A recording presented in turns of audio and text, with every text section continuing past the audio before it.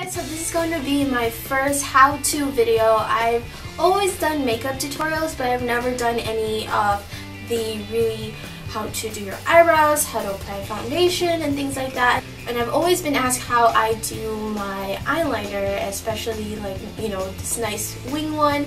I normally don't do this super extravagant, like, you know, dramatic bold eyeliner look, but I was trying to do the Lauren Conrad where it's just subtle, but it's still semi-bold. In the past, I have used pencil eyeliners, I've also used liquid liners, but I've always gravitated to using the gel or cream eyeliners. Also, I've used in the past, if you're wondering, I've used the Maybelline Wet n Wild and also the MAC gel liner, and recently I have been really loving for the last year and a half the Inglot gel liner in Matte 77, because this is the one that is really super black and it really stays on my eyelids. Whatever I do, it stays there. For application of the gel liner from Inglot, I really love using my synthetic brush. This is from Royal & Langnickel. This is their from the Brush Essentials line. It's called the Angled Brow BE10.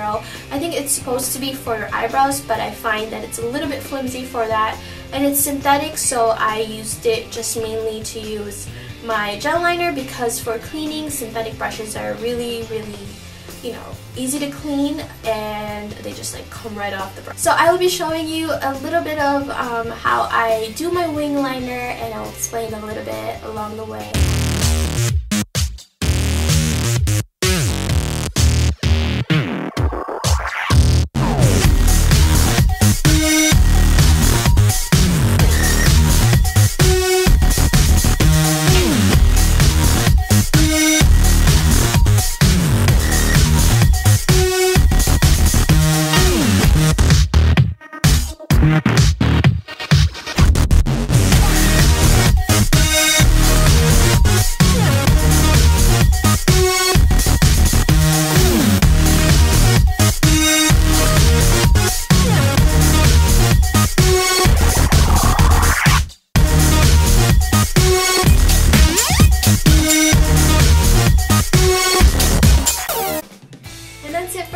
I hope you guys liked it.